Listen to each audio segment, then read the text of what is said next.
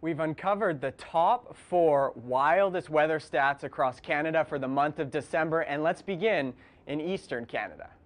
Yeah, the big player in Eastern Canada is the warmth of the Atlantic Ocean and all those shots of the polar vortex we've had in central Canada, and that has created quite the gradient right across Eastern Canada. The warm sector goes from Quebec into the Maritimes, where Halifax had the latest first snowfall on record.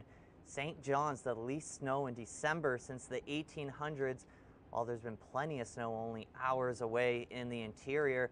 While back in Ontario, the 401 corridor, Montreal and Ottawa are known for their brutal winters, and Windsor is a bit of an oasis. Well, this winter, they've been 10 degrees colder than Ottawa and Montreal, and that is not the only place dealing with the cold in Canada.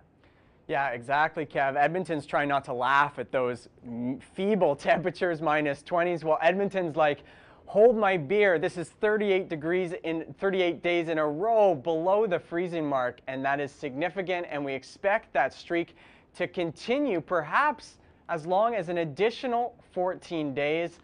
And finally, the great seasonal snow battle, Victoria, oddly enough, out-snowing the city of Toronto by several centimeters. I know it's early this snowfall season, but hey, anything could happen in 2023.